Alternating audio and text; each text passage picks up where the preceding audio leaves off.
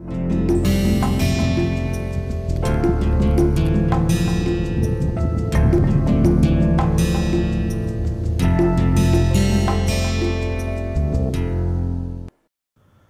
everyone, good day. I welcome you all to this online NPTEL Field Structural Geology course. We are at our 4th lecture. In the previous lecture, we learned how to measure the different structural and linear features that we see in the rocks. Namely, we learned how to measure dip, strike, dip direction, and we also learned how to measure trend and plunge of a linear feature. To continue this, in this lecture, we will actually focus on how to plot them in the stereo net. And here we will first learn or understand that what is the stereographic projection, its basics, and then we will go for one after another.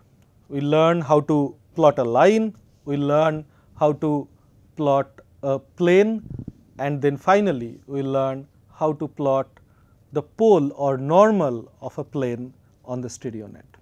There are many ways of projections, but in structural geology there are mostly 4 different ways we project maps.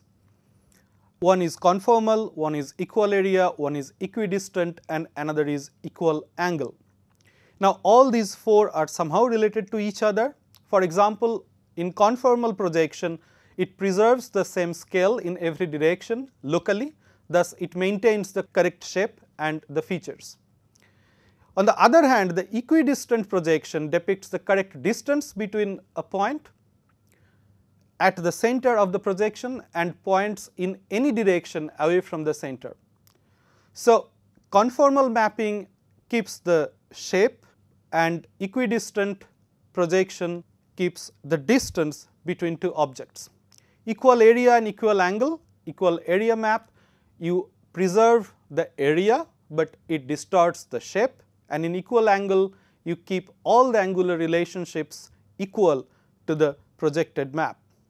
Now it is important to understand here that you cannot have all of the above or all of this conformal mapping, equal area mapping, equidistant mapping and equal angle mapping in a single map, because though they are somehow related, but you cannot project them together. In structural geology, we use stereographic projections mostly to plot or display orientation data. We have learnt about different orientation data, about planar features, about linear features and so on. What is most important that you can collect data from the field and then you can gather in a single place and plot them in the stereo net. In addition to that, a stereo net can also be used to do complex calculations such as rotations, calculating lines of intersections, etc., etc. We learn all of these. In general, what we see in stereo net, it is essentially looks like the globe in plane, and it has some grids. There are some vertical grids and there are some horizontal grids. The vertical grids are known as great circles, and it is very analogous to what we call longitude, running from one pole to another pole. And then there are some small circles that run from east to west of this circle. So in this image, the great circles are marked by blue color and small circles are marked by orange color. Now as I said that there are many different projection styles, there are many different possibilities. So in structural geology, there are 2 different types of stereo nets that we use. One is equal area and another is equal angle. The equal area map is also known as Smith-Lambert net, and equal angle projection is also known as Wolf projection, or the stereo net is known as Wolf net. The advantage of equal area projection is that it minimizes the area distortion as it defines. So it better analyzes the data accuracy and it is also easier for data contouring. On the other hand, the equal angular Wolf net, it does an excellent kinematic analysis, it does a good job in analyzing the angular relationships, and therefore it is suitable for strain analysis. In this lecture and in most of the structural geology operations, at least in basic levels, people use mostly equal area net. So, in this lecture we will also use the equal area net unless we state otherwise in some places. Okay, let us go to the concept of the stereographic projection. A stereographic projections generally, as we have seen, it's a circular area, but what is this circle? Now, this circle is achieved by inserting a horizontal plane inside a sphere. As you can see here, on the left side you have a sphere, and if I insert this green horizontal plane through the equator of this sphere, then it creates a circle in the middle, and this is your stereo net or projection plane. This circle is also known as primitive circle. As you can see here, these are great circles on different sides, and these are small circles running from west to east. So, we will see now that how using this concept of stereographic projection, what we have learned in our last lecture, we will plot a line, we will plot a plane, and we will also learn how to plot the normal of a plane in the stereo net. Let us look how to plot a line. Now, the fundamentals of plotting a line in the stereo net is you have a line which is inclined, and you have to pass this line through the center of this sphere and also through the center of this primitive circle or projection plane. If you do that, then the line would intersect the surface of the sphere 2 times, one at the upper hemisphere, which is the point A here, and one at the lower hemisphere, which is point B here. Now, this is only possible if the line is inclined. If the line is horizontal, then it would probably lie on the equatorial plane. That is not the case we are discussing here. Because we will be projecting on the lower hemisphere, we call it lower hemisphere projection, we will be concerned, or we will be concerning with only the point B. So, this point B, if we consider, which is actually the line, this would also intersect at a middle point of this projection plane or the primitive circle. Now, to project this line on this primitive circle, the task is to draw a line connecting the zenith of this sphere, which is the point C here, and the point B, that is the intersection point between the line we are concerned with and the sphere. Now, while we do that, when we connect this line from B to C, it also passes through the projection plane, and we get a point here which is D. Now, this point D is actually projection of the line that we have seen before. So, if I now project this circle in plane, then the point D would appear here, and this is the projection of this inclined line on the stereo net. Let us have a look how to project a plane on the stereo net, or what is the basic of projecting a plane on the stereo net. It is very similar the way we projected the line, but because it is a plane, so it involves a little complexity. But first, let us define the plane. In this diagram, what we see? We have this blue sphere, the zenith is there, then this is the equatorial plane. And we have a plane which is orange in color here and inclined, and also we have a green horizontal plane. Now, this green horizontal plane and the orange sloping plane would intersect along a line, and from the definition we learned on the last lecture, this line is strike line, and the orientation of this line with respect to magnetic north is strike of this sloping orange plane. The angle it makes with the horizontal on vertical plane is the dip angle, in this case this is alpha. Now, this plane is inserted such a way through this circle that it passes through the center of this sphere. Again, we are concerned with the lower hemisphere, so I sort of made the top part little transparent to get better focus on the lower hemisphere.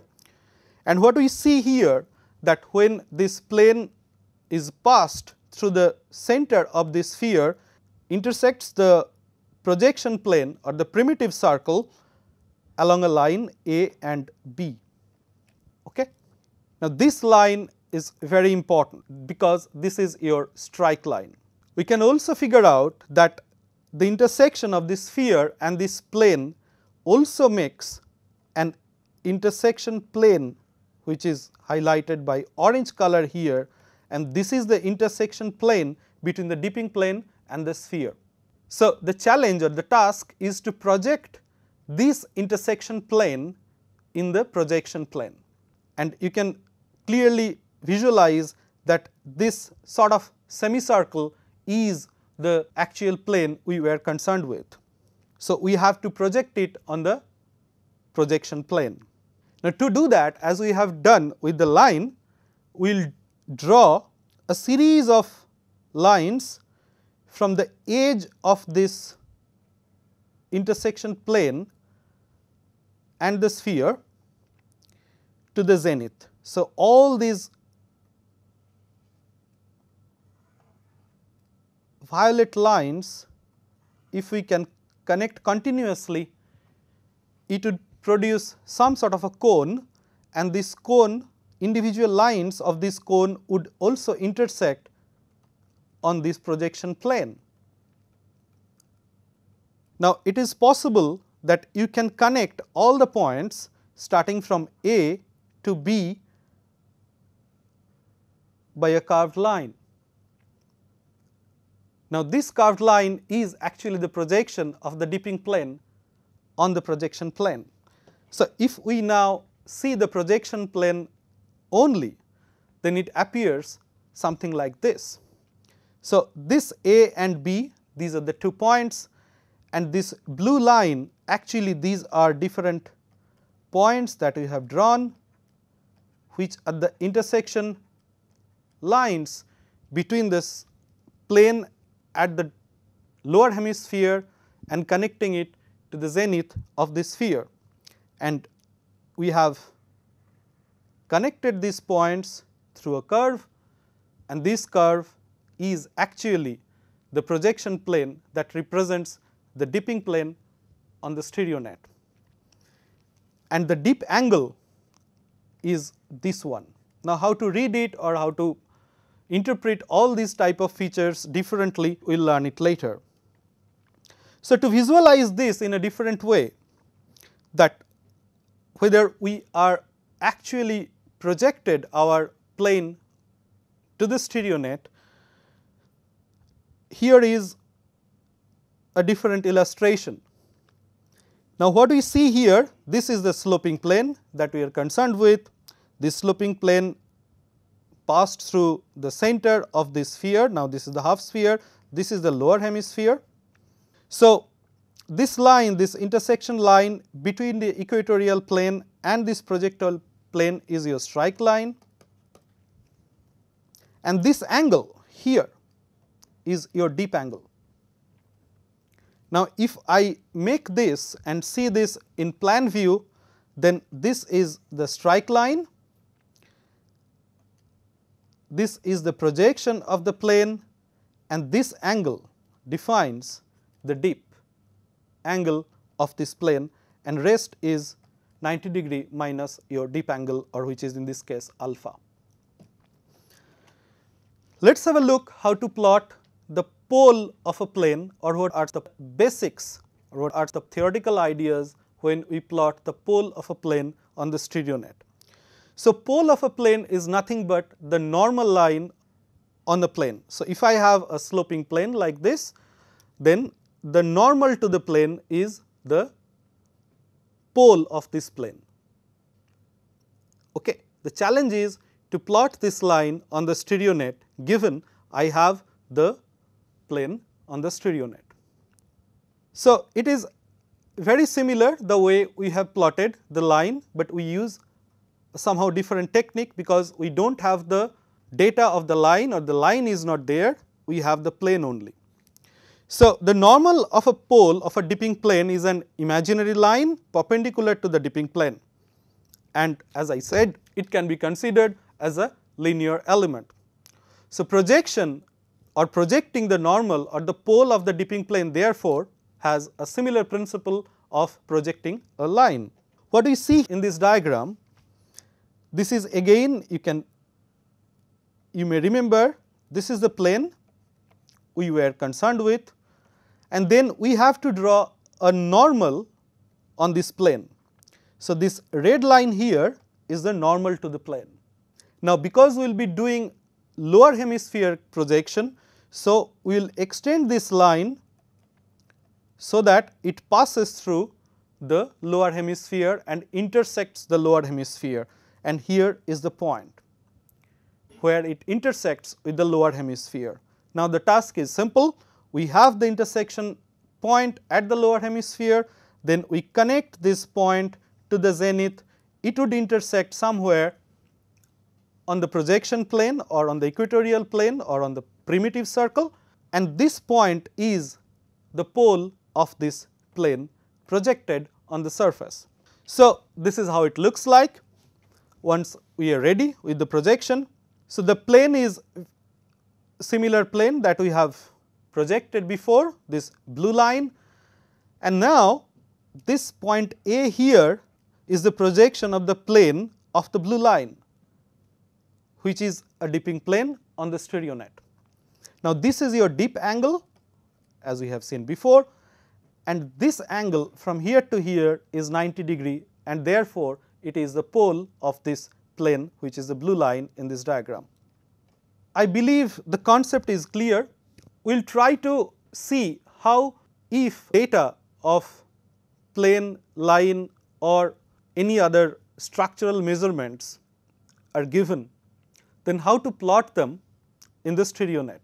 Now, generally in classes we show students directly, but here because this is an online lecture, it was not possible to show you one to one or sitting on a desk. So, what I try to do, I try to give a series of illustrations that would at least help you to understand how it is done.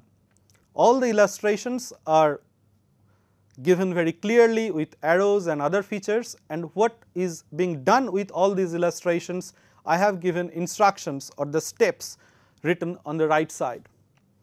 So, again the way we understood how the projections are done or what are the basic concepts of the projections from line, then to plane and then pole of a plane, we will follow the same sequence, and we first start with plotting a line in stereo net. So, let us start with a lineation with an attitude 30, 310. That means, it has a plunge 30 degrees and trend 310 degrees. To plot this data on the stereo net, you need a stereo net. You can download it from internet, but be sure that you are downloading an equal area stereo net, and if you can't find, you can write to me or you can ask any of the teaching assistants, they can help you. And then once you downloaded this stereo net, you print it keeping the aspect ratio constant and mount carefully on a hardboard. Once you are done, then you have to have a tracing paper to cover entirely the stereo net. So, in this illustration or in the following illustrations, this background, the white color is your stereo net and it will be referred as stereo net throughout, and this translucent bluish paper with a little folding on this southeast corner is your tracing paper. So, to plot this line, what you have to do first, you have to trace the circle on the stereo net, the primitive circle on the stereo net, and mark the north with an arrowhead as it is done here at point B. Now, our lineation trends 310 degree. So, you have to find the 310 degree on the primitive circle. In this case, the 310 degree is point C in this illustration. Now, you have to rotate the tracing paper such a way that this 310 degree trend mark aligns with either the east or west side of the stereo net along the equatorial plane. Now, once it is done, then you count the plunge angle, which is 30 degree along the equator from the 310 degree mark, which is aligned with the equator, and mark the point as D. So, in this stereo net which is at the bottom. Each grid is 10 degrees. So, here we count 10, 20, 30 and we arrive at this point D. And then once you are done, then you rotate back the tracing paper, so that the north mark on it that you made on the tracing paper at the very beginning aligns to the north of the stereo net. And this would also align simultaneously the 310 degree mark on the tracing paper to the 310 degree mark of the stereo net. Now, this would also rotate this point D that we have marked in the previous step. So, this is the point D, and this point is the plot of the lineation with the attitude 30 degree 310 on the stereo net. Now, let us see how we can plot a plane on the stereo net. In this case, we have the example of a dipping plane with the data 060/75 degree southeast. That means its strike is 60 degree, it dips 75 degree towards southeast direction. Now, the initial steps are very similar. That means you have to mount carefully your stereo net on a hardboard, and then you have to find a tracing paper that covers the entire stereo net, and then you place it over the stereo net. Again, you mark or you trace the primitive circle on the tracing paper, and you mark the north, which is here the point B on the tracing paper. Now, as the strike is 60 degrees, so in a very similar way you mark the strike 60 degree on the tracing paper the way it is done in the previous step, and then this time you do not align this 60 degree towards the east or west, you align this to the north. So, you rotate the stereo net such a way that it aligns to the 60 degree, this 60 degree mark to the north of the stereo net. Okay. As the strike line is aligned vertical, because this is your strike line and you can see this is aligned vertical. So, the dip direction should be on either side of the strike line. So, if I have this my strike line, it can dip either this side or it can dip either this side unless the bed is not vertical, but in this case it is not vertical. We know it is dipping 75 degree towards southeast. So, now I have rotated my stereo net, and with this arrowhead here I know that this is my north. If this is north, then this is my south, this would be west, and then this would be east. If this is so and the bed is dipping on the southeast side, so it must dip in this direction. So, we have to count therefore from the east or the equatorial intersection here 75 degree towards the center of the stereo net.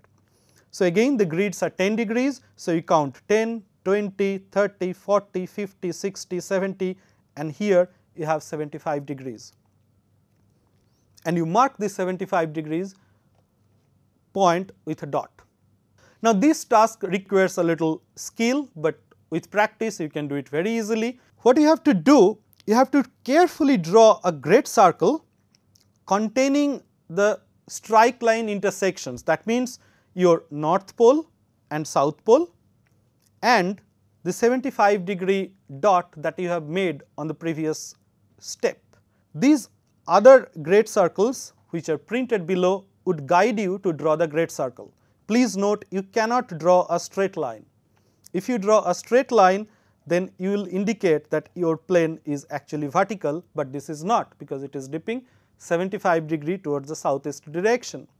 So, this is how you carefully draw a great circle containing north pole, south pole, and the dip angle 75 degree that you have plotted on the stereo net.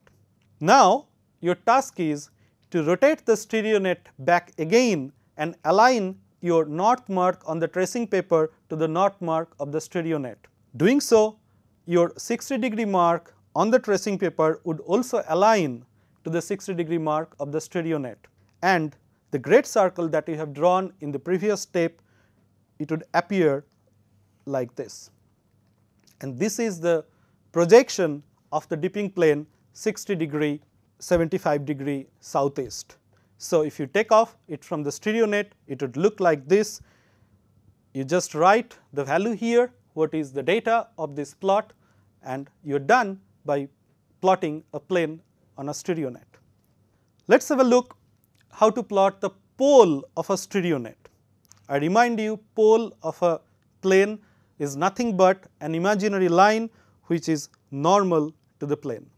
So, we will follow the similar process, and in this case we have the dipping plane with the data 246 degree 40 degree northwest. That means the strike is 246 degrees, 40 degrees is the dip angle, and it is dipping towards northwest. We will follow the similar procedure. That means we will mount the stereo net on a hardboard, we find a tracing paper and cover the entire stereo net with the tracing paper. Next stage is to trace the primitive circle on the tracing paper and mark the north on the tracing paper, which is point B in this illustration. Now, our strike line is 246 degrees. So, we have to mark 246 degree on this primitive circle based on the data which we have at the stereo net. So, in this case, this is your 246 degree marks, that is point C here, and this is how you mark it. Now, we will follow very similar process. Now, this 246 degree mark, we will rotate it such a way that it aligns with the north of the stereo net. Now, once it is done, we will follow the same practice. This is the north. So, this must be the south, this must be west, and this must be east. This is based on the orientation of the tracing paper, because north is always marked. And what we see that the dipping plane is dipping 40 degrees towards northwest. So, in this case it must be on this side. So, again we can count 40 degrees, which is the dip angle. So, 10, 20, 30, 40, and we get our dip angle here in the stereo net. But that is not the end, because we have to plot the pole. Pole is 90 degrees added from the dip point towards the center of the primitive circle. So, we further proceed counting 90 degrees from this point. So, 10, 20, 30, 40, 60, 70, 80, and we come to 90. Did I make a mistake? 10, 20, 30, 40, 50, 60, 70, 80, 90. No, it is right. So, this must pass to the center of this primitive circle, and this point E you can mark by a dot. So, again you have to rotate it back, so that this 246 degree marks comes back to 246 degrees, and also the north that you marked on the tracing paper aligns to the north of the stereo net. In this case, what we see, this point E that we have marked in the previous slide is actually the pole of this dipping plane 246 degrees 40 degrees northwest. And if you would see that this blue dotted great circle is actually the projection of the plane 246 degrees 40 degrees northwest. And if you take it off from the stereo net, it would look like this. Because we are doing it here online, and I just have given you some illustrations and some advices how to plot it, but you can do it sitting at your home or at your classroom. So, I have given a series of data, 8 data for plotting the planes, 8 data for plotting the lines, and 8 data for plotting the poles of the planes. You do it manually the way I have advised you.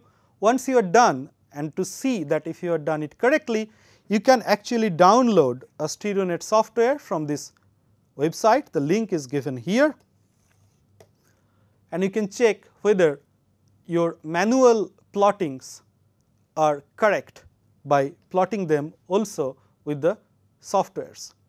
And if you have any questions, you can always write me back, or you can contact the teaching assistants. If you are interested with these operations and would like to know more, then I have given 2 references. You can download them and read them. These are very interesting to read, and you would have a very good idea and you will be a skilled expert of StereoNet if you follow these texts. So, thank you. With this I end this lecture, and also this is the end of the first week's lecture. In the next week, we will start first by identifying and understanding different geological features that we see in the rock. So, these are the key elements that we first need to understand and recognize in the field. In order to do so, in the first lecture of the next week, we will see mostly some primary structures or sedimentary structures which are exposed in and around Ghatshila. Thank you.